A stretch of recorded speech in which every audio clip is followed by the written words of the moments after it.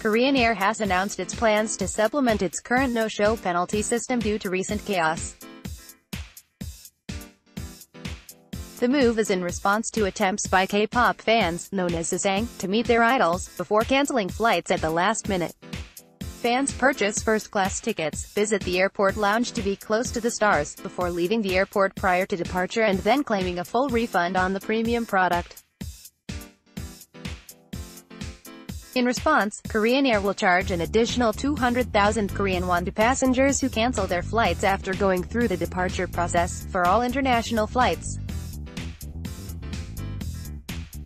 Korean Air currently charges no-show penalties to passengers who do not board without canceling reservations before departure time, those who do not board after check-in or those who deplane. A fee of 200,000 Korean won will be assessed as an additional penalty for each instance of a passenger who cancels their international flight after going through the departure process. Flights departing from Hong Kong and the Philippines will be applicable after government approval. This decision is based on the recent misappropriation of low-penalty and penalty-exempt bookings that resulted in some passengers falsely reporting for departure and then canceling their flights after using the lounge and getting on the aircraft.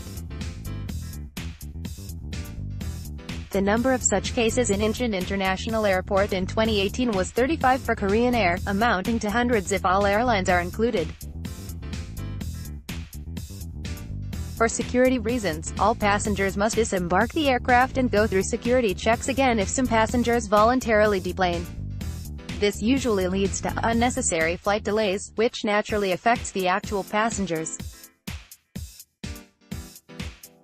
Moreover, boarding cancellations and the following processes involve an unnecessary waste of manpower and expenses for both airlines and airport authorities. Through this strengthened measure, Korean Air expects to create a sounder customer service culture, especially during the boarding process, and provide more actual passengers with opportunities to make flight reservations.